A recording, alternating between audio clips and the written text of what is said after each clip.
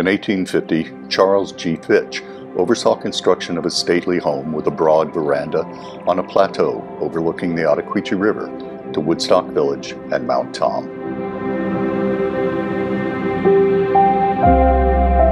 Built on land inherited from his father, the Fitch farm in those days extended over a mile alongside the old river road, leading from Woodstock Village to Taftsville, and then on to Boston. The grand home, caretaker's cottage, and impressive three-story horse barn exemplify the Federal and Greek Revival influences of architect Asher Benjamin and aspirations of an earlier age. These were intended to establish a new, uniquely American vernacular style and reflect the ancient Greek principles used to build enduring structures carved from stone. Masonry of the period in Woodstock has the unique patina of water-struck brick, produced from native clay combined with hand shaping and turning. The forms were fired in coal-fired foundries. A massive timber frame supports the lath and plaster surfaces adorned with wide moldings and select wood flooring assembled by craftsmen using hand tools. The three-story central stairway made of mahogany attests to their skills, remaining true after 172 years. Charles added the Greek Revival-style barn in 1870 in a residential rather than agrarian style. A vernacular farmhouse followed, now called Potter Cottage, after a family of caretakers who served various owners for over 100 years. Charles left the farm in 1878 to pursue adventure and made 8 voyages to Africa before returning to spend his last days in the peaceful valley of his birth. The next owner of record was Vermont surgeon and philanthropist Dr. Edward H. Williams, who endowed Woodstock's Norman Williams Public Library.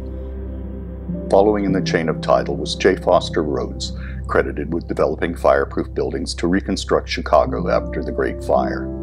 He expanded and updated the home and is credited with installing newfangled flush toilets. The present owners, mindful of retaining the integrity of the 18th century masterpiece, undertook a comprehensive restoration of the buildings and grounds taking nearly 2 years. Updates include a superbly outfitted entertaining kitchen, spanning the L from east to west, with abundant windows illuminating the Italian tumbled marble floor.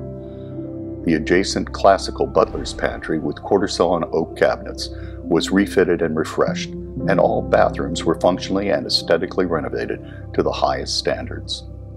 A modern mudroom, expansive laundry, and heated garage were added for practical needs, and central air conditioning was installed for comfort during the unseasonable weather of summer. New Zealand wool carpets over horsehair padding were placed in areas benefiting from warmth underfoot in winter. A private elevator was discreetly added to enable alternative access to the private master bedroom suite with its thoughtfully designed his-and-her closets, dressing rooms, and bathrooms, all appointed with fine flooring, fixtures, and custom cabinetry. The project was managed by G.R. Porter & Sons, using the finest materials and resources, including Dutch-made cabinets, Scalamandra and Schumacher wall coverings and window treatments, plumbing fixtures by Shaws of England and Roll, lighting elements by Curry & Company and Robert Abbey, with original antique fixtures rewired to modern standards.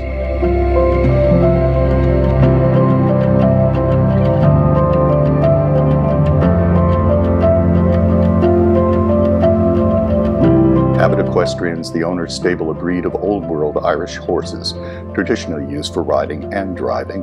They were attracted to the site by nearby Marsh-Billings-Rockefeller National Park, with its network of carriage roads and miles of rural roads and trails that surround the property, wandering through the scarcely populated hills and valleys.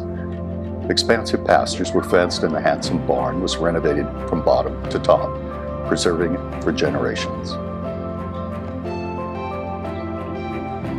Natural features include a picnic spot at the height of land with a sheltering pavilion overlooking the farm to the surrounding hills and valleys, and a secluded private park with 1,200 feet of river frontage with direct access for fly fishing.